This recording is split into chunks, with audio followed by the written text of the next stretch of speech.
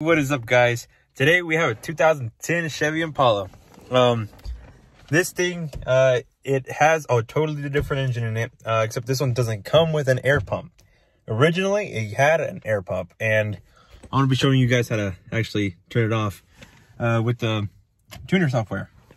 But yeah, guys, let's jump right in. You'll actually need credits. Let me see if this thing has loaded. Yeah, it still has not loaded, but the way you can buy credits or the actual tuning site is by going to hptuners.com. I've actually purchased quite a bit of credits, and if I can find my device. But yeah, you just scroll down, and I can't show this part because it has my serial number and all that stuff in it. But yeah, the way you do it is you scroll down and you press add credits on your device. Let me see here. Yeah, as you can see there, I had 31 credits already. I've used it so many times, but I'm going to go ahead and press add credits, and let me go ahead and get credits. The way you do this it's $50 each credit, and we will need 2 of them. So let's go ahead and add one like that and add to cart. Wait for it to load. There we go. Now that we got universal credits, and I'm sorry I'm doing it too low. It had my serial number on there also.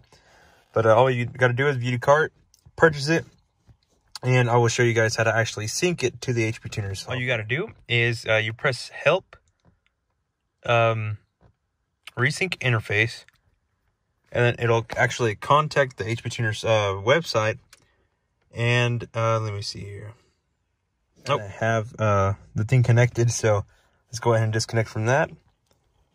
Let's go back to the...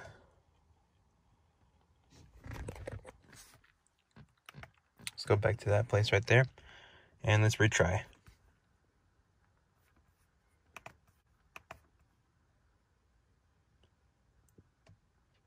There we go. Now we actually have it synced in there. And if you keep saying failed to connect, make sure you check your Wi-Fi signal. And the way you do this, I already made a file for it, but you go to Engine Diagnostics, DTCs, and this is where your codes will be. All you have to look for is secondary air injection, which would be right there. Secondary air injection.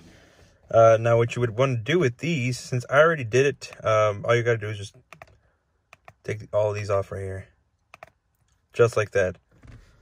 After you do that, X out of here and save your file. But when you save, make sure you save as. Always have a stock file just in case you do something wrong.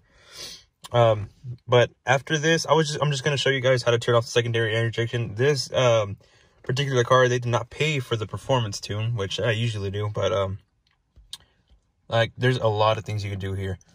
Like, let's say just for an example, power enrichment, spark, and torque management. Also speedometer, if you don't want to just hit, I think this one's 108 miles an hour. You can actually change it to whatever speed you want, which you can actually modify also the transmission, shift scheduling, and pressures. But yeah, I'm going to go ahead and put this file in, but let me go ahead and pull out the one that I actually did, and I'll show you guys how to do that. File on. All you want to do is make sure your key is on, your battery is nice and charged, and you press right. Show license options, and this is the I can't show you guys either the serial number here, but you'd press specific. Make sure you check your VIN that it's designed for this vehicle. But then you press OK and yes. Now all you got to do is you press, well, if you modified the TCM, great, just press right calibration. Or in this case for me, I didn't do anything with TCM, so I'm gonna not write that. It'll save a lot of time. But then you press right, and it'll put the car through a whole bunch of lights.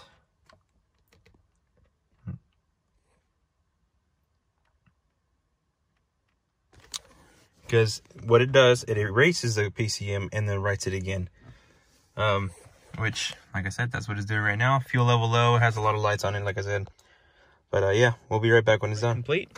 All you gotta do is just turn the key off, and then you turn the car back on. And then, to make sure we have fixed the problem, all you got to do is just go into, well, this is what I do. Go into the scanner, or if you have a separate scanner, you can do that also.